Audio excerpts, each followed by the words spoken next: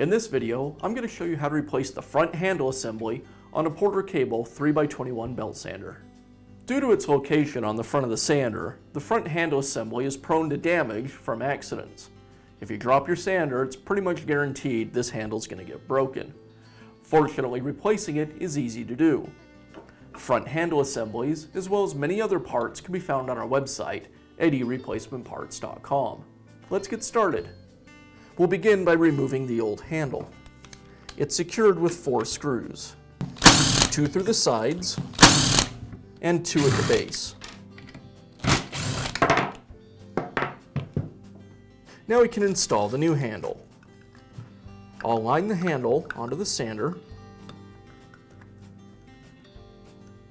and first I'll install the base screws.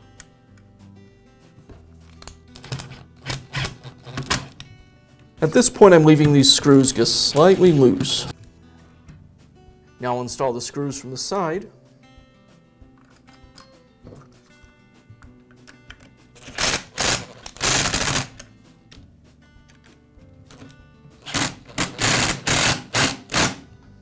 And I'll finish up by tightening the screws on the base.